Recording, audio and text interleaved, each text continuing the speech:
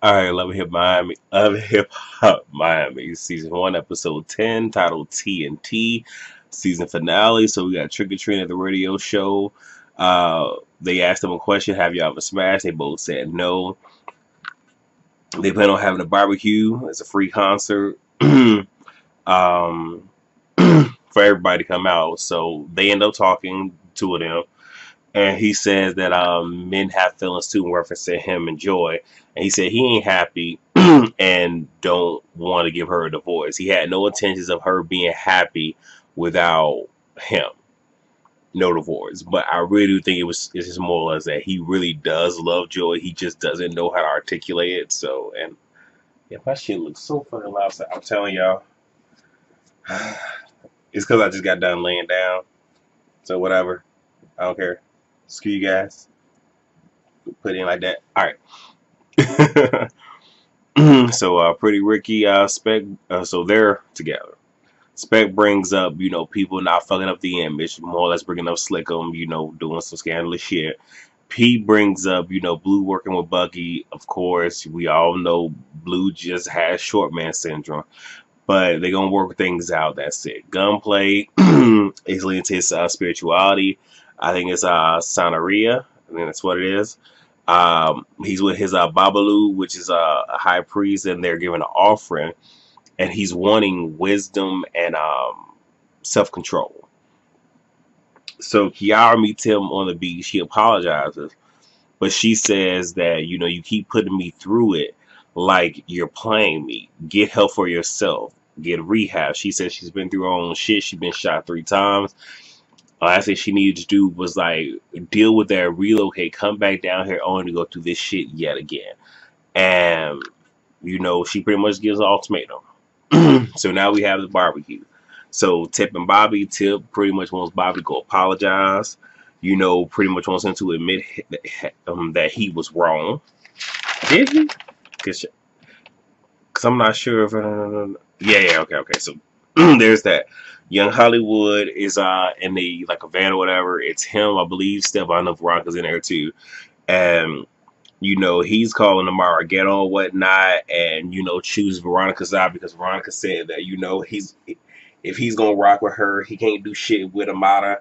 But then that really makes me wonder, like, have they even done music yet? Because if they have, you can't really stop that. But okay. So Jojo and Amara are talking. Amara, spins her up on everything. Amara just wanted to get at Veronica one good time. So in walks Steph, and she says that she only had the best intentions the last time they met up. Amara feels bad for Steph because she feels that she hasn't gotten a chance to see the real Veronica. So in comes Veronica and Young Hollywood. Veronica comes in and she is just talking cash money shit, just off rip. And she tells Amara, find music elsewhere because this right here, this is done. Now she's talking shit to JoJo, tries to get at JoJo. Now JoJo had put her foot up on the little picnic table thing, so she put it up on like the seat area. And Veronica was so focused on JoJo because she was about to go for JoJo, but she wasn't looking out for Amara. And Amara did her best to get to it the best way that she could. And Amara was asking security, like, can I just get one in? I'll be okay. I just need just one. And Veronica just wants to know why Amara wears a fake wig and selling false dreams. And Amara is just like, okay, I see what Steph is. Of course, Steph shows size, so it is what it is. Jeffrey brings Malik flowers and says that he understands his frustration. Jeffrey apologizes and says he will do whatever he wants. Well, I'm just like, okay. All right. So either A, you have no fucking self-worth, or B, you just here for the come up. But all right. Trina and Bobby apologizes and says he is hurt. She accepts his apology. It's a done deal. Joe and Trick, she confronts him about not doing the divorce. He said he changed his mind and they need to sit down later. If he ain't happy, she can't be happy. He loves her, and this is again what I was saying earlier, like he loves her, but he just can't express it. So you have Malik and he sees Bobby. So he approaches Bobby, and he's calling him creature and queen, all these different things. So when he gets over there, like they go in there, and I didn't write down word for word what the fuck they said because I just didn't. It's not that I didn't care. It was just I was kind of thrown aback by the shit because first and foremost, for like the first bit of dialogue, Bobby had bass in his voice. I was just like, oh, like I was just like, okay, well, well, Bobby's with the shit today, So, um, like they just going back and forth, and you have Malik where you can tell that he feels inadequate as a person, just period, not even as much as a person, because he relies so much on money, stature, success, and he keeps throwing that at Bobby. It's like, I can get Jeffrey what you can, whoop wop whoop, and then I could not hear I couldn't catch exactly what he said, but Bobby said something along the lines of, yeah, I may be where I'm at, but I think he said maybe like you use your mouth to get where you are, what you want, some shit like, I don't know exactly what he said, but whatever the fuck it was, it smooth got the fuck up under Malik's skin.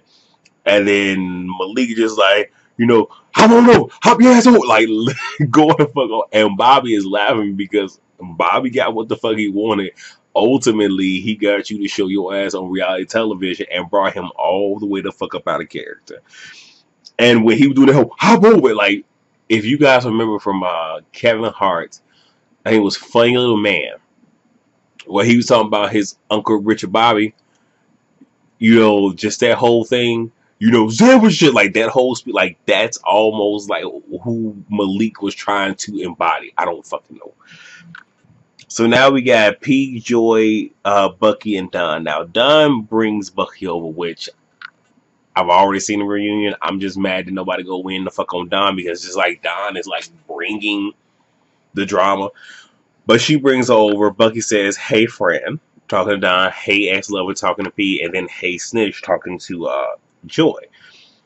And Joy is pretty much telling her, look, calm down, you don't want it. Bucky is like, I want it right now. I want a problem right now. And I'm just like, okay, all right.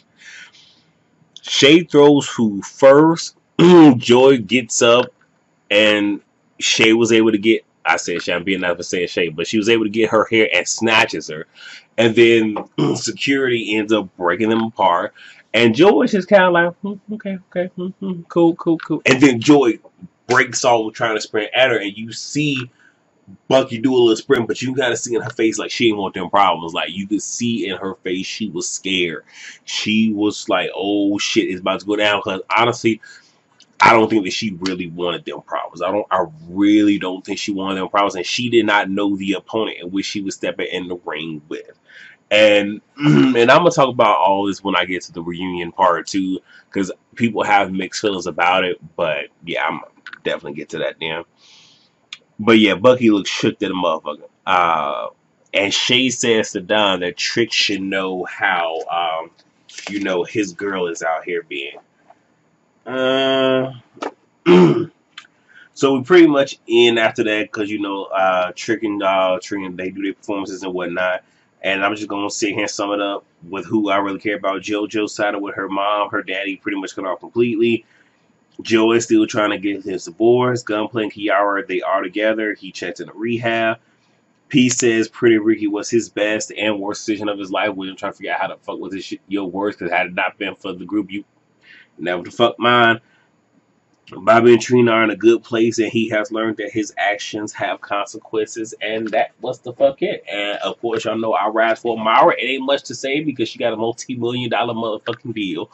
Just released her song Insecure, which I've been bumping that and fucking Tony Braxton's Long As I Live. Like, again, that gives me such a, steppers vibe. Like, y'all know from Chicago, so we step in, footwork and shit and juke. So, yeah.